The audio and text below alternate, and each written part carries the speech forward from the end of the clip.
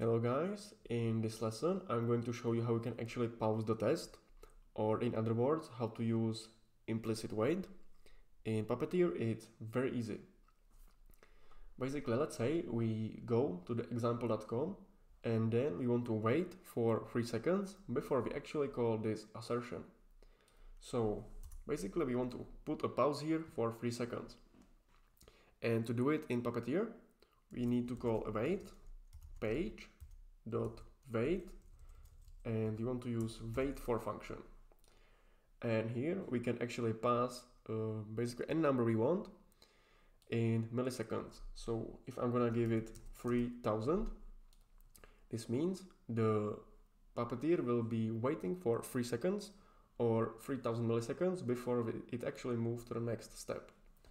So let's test it out. Let's npm run test.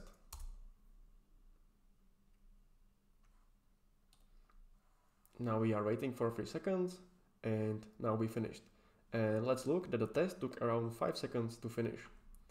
So let's now change it from 3 seconds to 10, and the test should be around 7 seconds longer. So let's try it.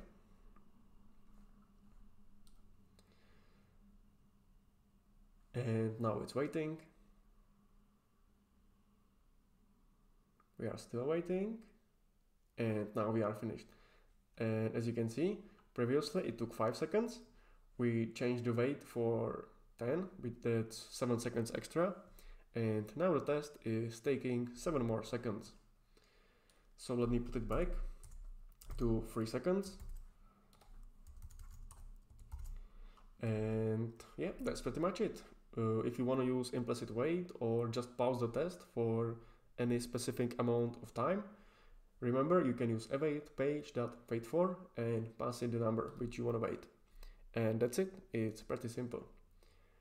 So in the next video, I'm going to show you how you can actually work with browser. And the first command I'm going to teach you is how to reload the browser. So stay tuned for the next video.